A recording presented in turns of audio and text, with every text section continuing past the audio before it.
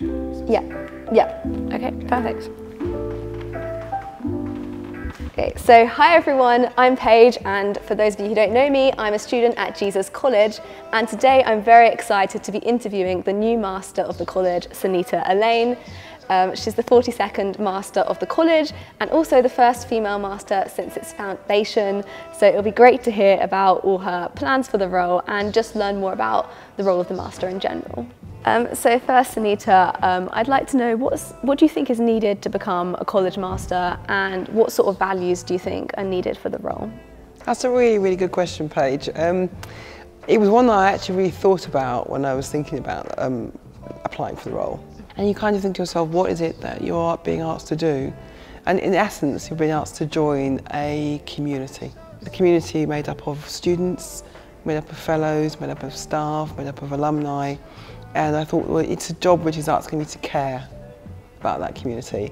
And I think that in a way, throughout my career, I probably started mentoring when I was about 28.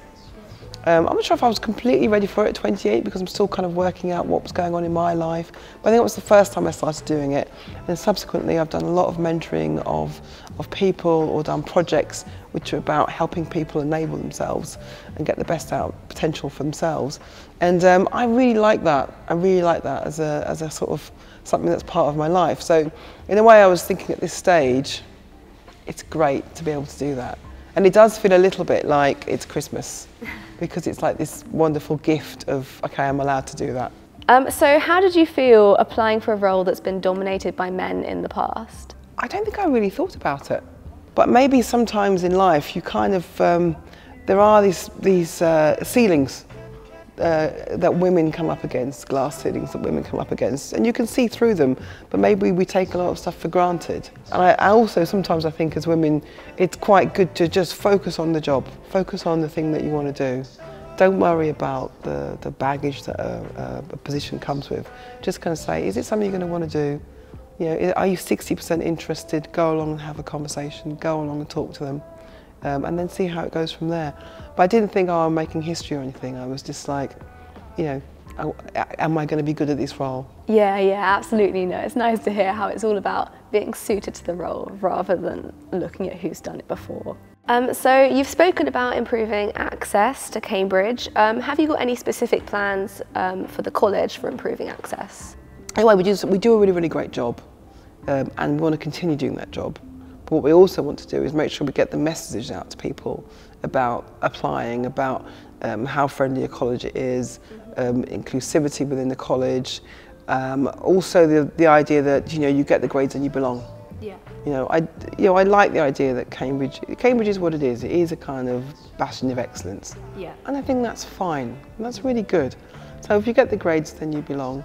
But also I think there's other messages which we can get out to young people, because I think that when I arrived, the understanding that actually at GCSE level, you need 4 or 5 A grades in order to consider applying for Cambridge. And it kind of makes sense, and you kind of think, well, actually that's because people are interested in different areas. If you're interested in, you're fantastic at English and you want to apply for English and you've got a B in physics, I think for a lot of young people they'll be like, oh no, I need to have 10 A stars at GCSE before I even consider it. And actually for a lot of people who kind of grow and change between GCSE and A level, they commit more to their capacity and their potential for academic excellence and the path that it might weave for you in life. I think it's really important that that message gets out, that no, don't discount us, don't discount us. Really think about the choices that you have. I think that's the kind of level where we want to kind of keep more people in the pool who might be able to consider us. And what do you think you would say to someone who's a younger student who might think, I might not fit in at Cambridge, like they might be from a widening participation background and feel like there's not so many people like them at the university? What would you say to them? I would say that they should do their background or research on other universities as well, because actually it could be a similar picture at different universities they might want to go to. And I think that you have to kind of lean into life. You have to kind of go that the things or the sorts of jobs and that you might want to go for, the careers, you might find a very similar picture wherever you're going. Yeah, definitely. And so it shouldn't put you off. It shouldn't put you off, because all I know is from my grouping of students I went through with, we probably, and I had this when I was, going to university as well. Friends, peer groups saying, "Oh, why are you going there? You're from the East End of London." But look at my life. Look at the life of my friends who I met at university. They've been able to really fulfil their potential and carve a really good life for themselves and make a difference in the world. Yeah. So I think that you sometimes you got this kind of little thing in your ear saying, "It's not for me, it's not for me," but go and see. Don't go and visit. Yeah. Go and visit a college and see for yourself, because yes, a lot of Cambridge colleges have got beautiful buildings, and which is lovely. I think it is lovely. I mean, the Jesus is absolutely beautiful, the grounds are beautiful, the buildings are beautiful, the staff are really, really friendly, but it's the people that you should meet. And also that idea that when you're 18, you start changing, you're an adult, you go out into the world. It's an adventure, I think, go for it. But you might not meet people who are exactly like you, but maybe that's the same for everyone who's going. Everyone is an individual who walks through the door and sits down for matriculation, which is the kind of normally a dinner where people admit you into the college. Yeah. But everyone sits there as an individual, and there is no one in the room like them. So I'd like to know now, who is your inspiration? I think I'm going to give you a classic answer, Paige. It's got to be my mum. I think she's my inspiration because I'm very mindful of what she did in her life. She came from Barbados with my dad. They travelled over 4,000 miles to come to this country to make a better life for their children. Right. And for a lot of, I think to all parents as well, you see that better life being propelled or encapsulated in education. They were very much talking about education all the time. But I think for my mum, she worked really, really hard. She was a nurse, she did sewing as a seamstress, but she was always forever just telling me, I'd ask her a question and she'd say, "Oh, go and figure it out," or "Use your common sense." And I think those are a really good message to have from an early age. And I thought she was a really, really smart woman. She'd always be looking at things and working out how to figure them out. She wouldn't sometimes give me the answer, but tell me to go off and figure out the answer for myself. Yeah. So a lot of my viewers are in the younger generation, and so we'd all like to know, what did you want to be when you were younger? What did you dream of becoming? My dreams when I was younger, I was very interested in artificial intelligence, and it was the early kind of consumer time for computers. Right.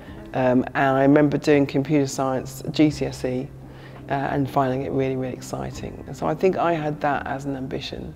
But I think there was a mix of that, and also at school I was very into stories, storytelling. I remember my English teacher at one point said, "Oh, you could be a promising writer," and that really struck with me. I think that's why I ended up going into media as well, because I think there was that kind of idea of stories and storytelling. And when I went to Cambridge, I did go to do computer science. It was in the days when you could only do computer science in the last 2 years of your tripos. I know, you're like, what? Really? It has changed now. It's kind of like, oh, computers, that's a good career. But I did philosophy for the first year. Okay. And I just really loved the subject, and I stuck with it. Yeah. And so I think that I'd carried my childhood dream and interest in storytelling into my eventual career. Yeah. So what made you choose philosophy? Was it that passion for storytelling? Or did you just kind of find a love for it once you got to doing the degree? The philosophy for me came out of the interest in artificial intelligence. Right. Because you could only do computer science in the last 2 years in the tripos, I thought, well, I'll match it with something which is about thinking. And I thought, yeah, if I know about thinking and the human condition of thinking and how we think and philosophical logic, that might help in terms of means to an end. Right. Yeah, and I think when I got to do philosophy, I just really loved the subject. Oh, cool. It felt like the first decision I really made. I remember you always have these memories that are milestones in your life. Yeah.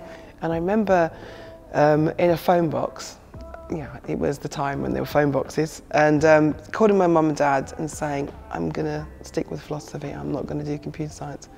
And there must have been other decisions I'd made for myself, but I remember that being one of those milestone moments, which I'm sure, I mean, maybe you have had those, or people, your viewers might have had those, where you kind of feel, I'm owning this decision now. So what was the most important thing that you learnt whilst you were at university? The first thing I learned was my course, philosophy, was very much about analysis. It was very much about being able to kind of look at a lot of factors and analyse and cut through to this is the key thing that counts. That, I think, helped me with being an entrepreneur and going into business, and kind of being able to kind of see problems as they came up and kind of go, okay, how do you weave through these? What's the thing that really is the essence of the issue that you need to concentrate on? And the other thing was my sense of agency.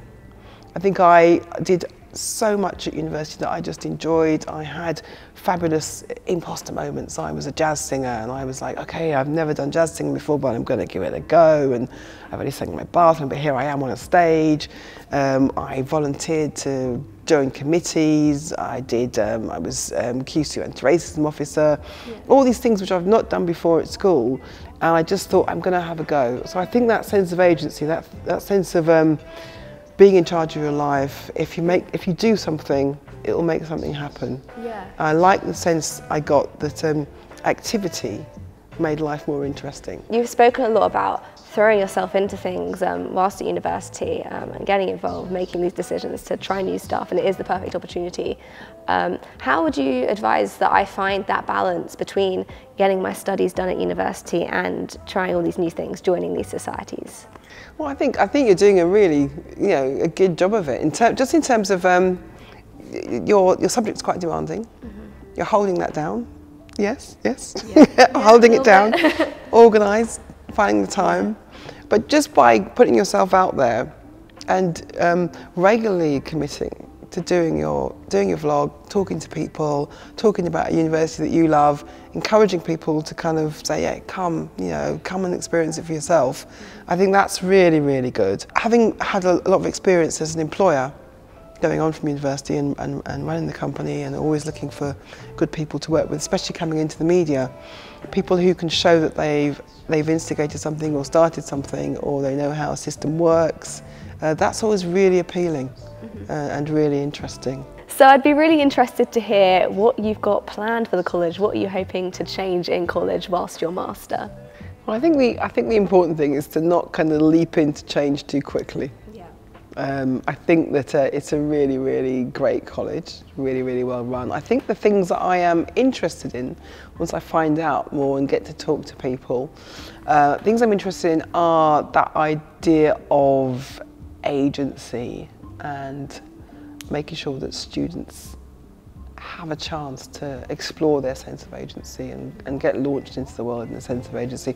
I'm interested in health and well-being. I'm interested in employability and careers and moving forward and having the capacity to move forward. I'm interested in making sure students know about different sectors, different job sectors, because there's no reason why you should. But actually being able to engage with people who can come in and talk about what they do, I think is very good. I think at university level, obviously, there is a career service. I'll want to find out how well that works with students at Jesus, how well they use it. Do they use it at the right time, or do they just start looking in year 3? So those are some of the issues I think that I'm quite interested in. Okay, and that's all of the questions that I've got for today. So I just want to say thank you very much, Sonita, for taking the time to speak to me today. It's been so interesting hearing about all your past experiences and plans for the role as master. And I think it's just given me more of an insight into what the master actually does at the college. Oh, thank you, Paige. It's been an absolute pleasure. I've really, really enjoyed talking to you. So thank you for having me.